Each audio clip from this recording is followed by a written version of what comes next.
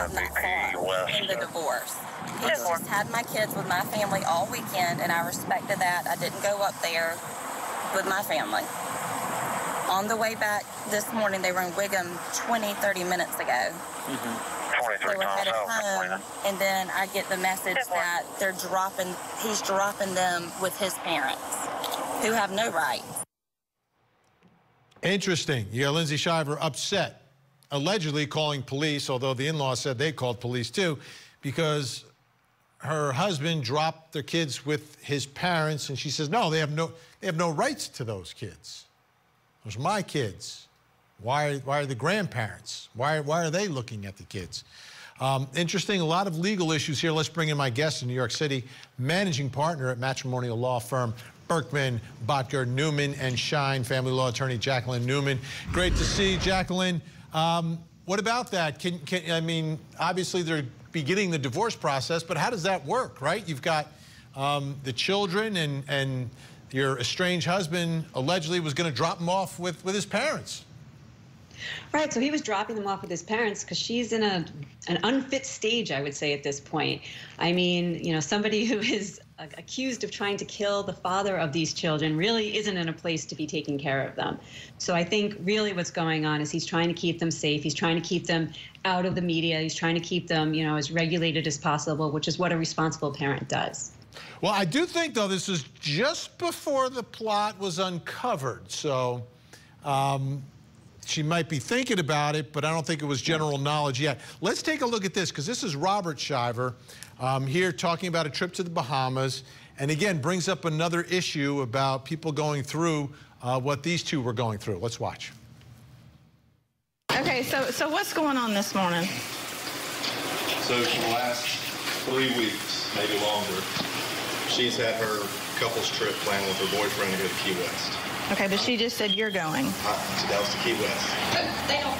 I'm taking my kids, my 3 boys, to the Bahamas this week. Our kids. Our kids.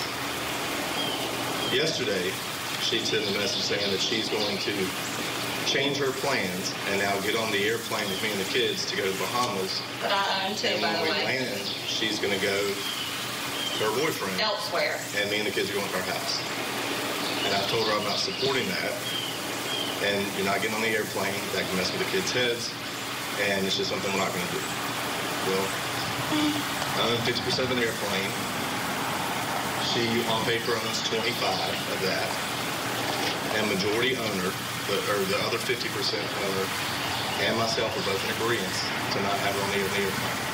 So 75% says, we don't want you on the plane. All right, well, so they have a private family plane, and apparently the way he's describing it, he's got 75% on paper, she's got 25%. She's trying to hitch a ride to get down to the Bahamas, to be with her boyfriend. What rights does she or doesn't she have? How do you resolve things like this? I mean, in a normal circumstance, you wouldn't want to have the children, you know, in a situation where you've got mom and dad fighting on the plane or anywhere else for that matter. Obviously, they're continuing to live together, so these poor children are being subjected to this, I'm sure, all the time. Does he have a right to tell her not to get on the plane? Yeah, I think he probably does. And it sounds as if he was really planning to take this vacation with the children, and she, as you said, was kind of just hitching a ride to go meet her boyfriend. This wasn't the family trip that I assume that they originally planned it to be, considering she was going to be leaving them anyway. So I think he's within his right to say, I'm taking the kids. This was a planned trip for me to be with the children. And I would like to think if they have attorneys that are working with them, they're working out a parenting plan where maybe she would be spending some time with the children. Obviously, maybe not at this point, but at that point, I'd like to think that maybe that was what was planned. Well, let me ask you about this point. What happens now, right? If she's in a Bahamian jail, or not yet, she's not allowed to leave the Bahamas at this point. She's presumed innocent, hasn't had her trial yet. What rights would there be now? Does he have to bring the kids down to the Bahamas to see their mama, or does he get to keep the kids in Georgia? How do things like that? This is very complicated. It is very complicated. It's an excellent question. And again, I think they really are going to look at the best interest of the children. I mean, these children, obviously, I would think, love their mother. And so you want to have some element of continuity and have some element of them speaking to their mother, at least, because, you know, they're probably like, where's mom? On the other hand, if she really is in an unstable position, which sounds like she may be, having the children be with her unsupervised probably isn't the best move. So my guess is that they're facilitating some sort of FaceTime, some sort of Zoom. They're definitely going to maintain some element of contact with the children, just because otherwise I could see it being very damaging to them. But my guess is it's being supervised to make sure she doesn't say anything to them that could even make a bad situation worse. Yep, great insight. And I hope everyone's listening to those magical words, right? Best interests of the children, always. Jacqueline Newman, thank you so much. Thank you.